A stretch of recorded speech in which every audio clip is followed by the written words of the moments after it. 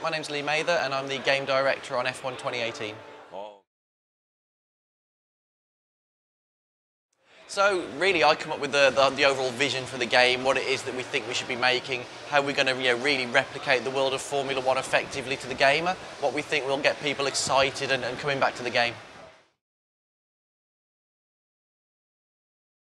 Yeah, so I think the big thing for us is that we've got a really immersive career mode which we've been working on for the last few years, and this year we've got closer to Formula One even more by adding in the press interactions. Everything that the player then has to do when they get interviewed has a knock-on effect. It's super important that a racing driver isn't just quick on track, but they can also manage their business away from the track as well, and their personality really shines through.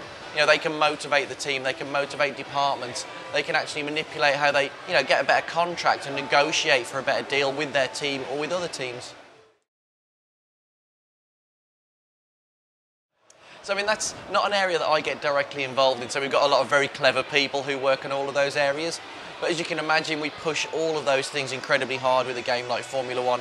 Simulating all those elements that the cars have is huge, so the tyre model's incredibly intense. We simulate the fuel burn, we simulate the energy recovery system this year. That's really complex stuff.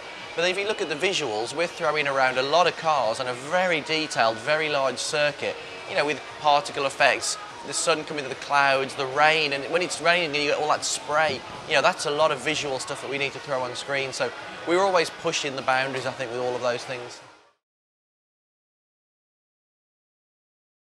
I think we've got a great level of assists that can help a player with the on-track experience. So as I mentioned, we've now got the ERS in the game.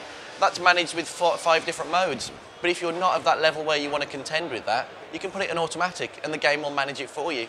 You can turn on traction control, ABS, braking assist. You can even have the race starts assisted. All of those things make the game accessible to players who maybe don't have the skill to play at a very high level. But also, as you play through the career, we have little voice messages or little tutorials that help to educate the player on how to upgrade the vehicle, how to manage their contracts, how to manage their rivalries. All of those things we try and help the player to understand.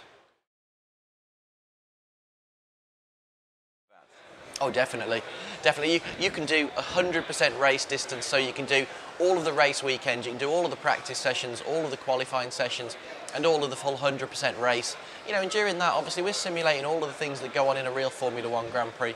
So yeah, for the hardcore purist, it's definitely there as well. It's one for somebody else to make the decision on there.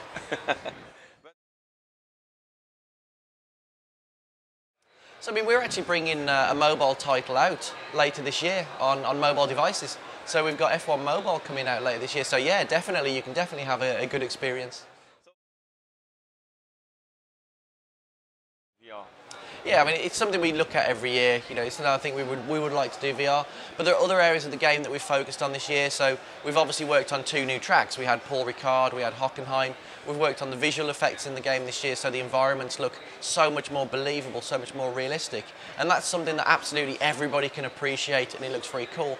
It's also quite challenging, obviously, to throw around the level of detail that we do in a game while retaining the frame rate that allows somebody to really get that Formula One experience. To not be able to hit 60 frames per second loses that fidelity in the controls, and I think that's very, very important.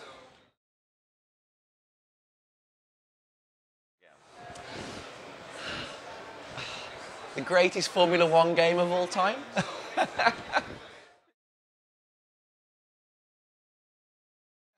So, the reason to buy Formula One F1 2018 is definitely, if you're a racing game fan, it's an amazing racing game. If you're a motorsports fan, it's a great representation of one of the best motorsports in the world.